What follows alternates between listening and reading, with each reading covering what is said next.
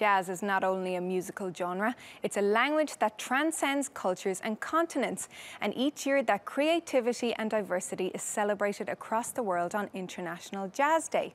To mark the occasion, Cuba hosted an all-star concert, while Lebanon put on a show of its own. Take a listen.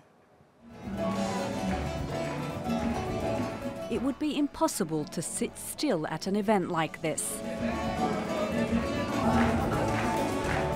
Musicians from around the world gathered for UNESCO's International Jazz Day concert, which was held in Cuba for the first time.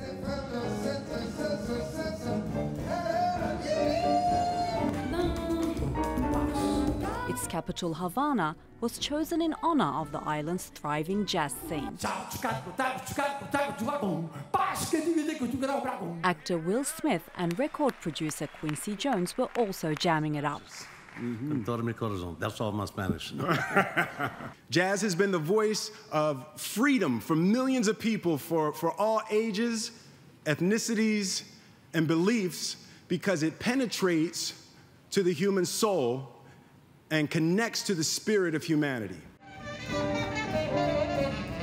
From Russia to South Korea, the night was a truly international affair, including a joint number by Cuban musicians Chucho Valdés and Gonzalo Rubalcaba.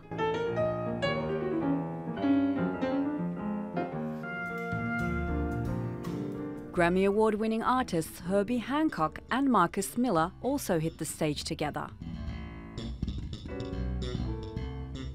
Tonight, Havana is, without a doubt, the most vibrant, alive, and spirited place on the planet. And all the way across the world, Beirut hosted an event that, although not quite as big, was just as lively.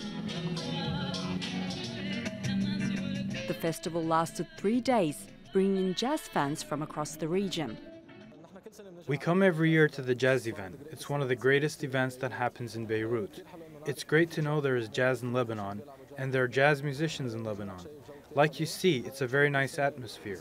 Hopefully every year we'll have this event. After more than a century, jazz continues to prove it's the universal language of cool that can uplift millions.